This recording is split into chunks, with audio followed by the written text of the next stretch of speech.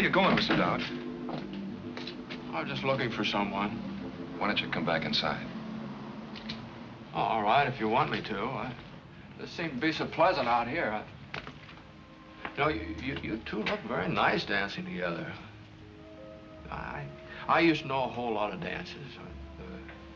The flea hop, and what's the black bottom, the varsity drag. I don't know, I just don't seem to have any time anymore. I have so many things to do. What is it you do, Mr. Dowd? Oh, Harvey and I sit in the bars and have a drink or two, play the jukebox. And soon the faces of all the other people, they turn toward mine and they smile. And they're saying, we don't know your name, mister, but you're a very nice fellow. Harvey and I warm ourselves in all these golden moments. You know, we've entered as strangers. Soon we have friends, and they come over and they sit with us, they drink with us, they talk to us. They tell about the big, terrible things they've done and the big, wonderful things they'll do. Their hopes and their regrets, their loves and their hates, all very large, because nobody ever brings anything small into a bar. And then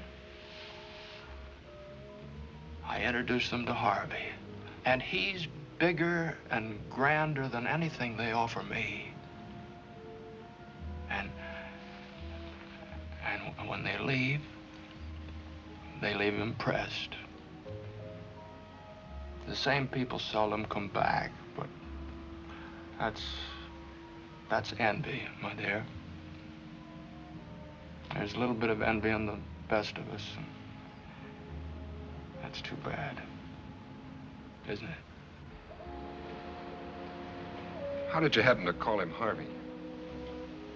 Well, Harvey's his name. How do you know that? Well, there was a rather interesting coincidence on that, Doctor. One night several years ago, I was walking early in the evening down along Fairfax Street. It was between 18th and 19th. You know the block? Yes, yes. I just put Ed Hickey into a taxi. Ed had been mixing his rye with his gin, and I just felt that he needed conveying. Well, anyway, I was walking down along the street, and I heard this voice saying, "Good evening, Mr. Dowd." Well, I turned around, and here was this big 6-foot rabbit leaning up against a lamppost. I thought nothing of that, because when you've lived in a town as long as I've lived in this one, you get used to the fact that everybody knows your name. And naturally, I went over to chat with him. And he said to me, he said, "Ed Hickey was a little spiffed this evening, or could I be mistaken?" Well, of course, he was not mistaken.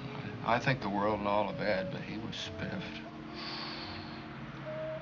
Well, we talked like that for a while. And then I said to him, I said, "You have the advantage on me.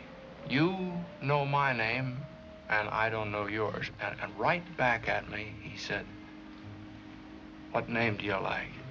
Well, I didn't even have to think twice about that. Harvey's always been my favorite name. So I said to him, I said, "Harvey." And this is the interesting thing about the whole thing. He said, "What a coincidence. My name happens to be Harvey."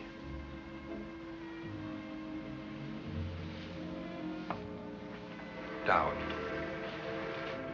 What was your father's name?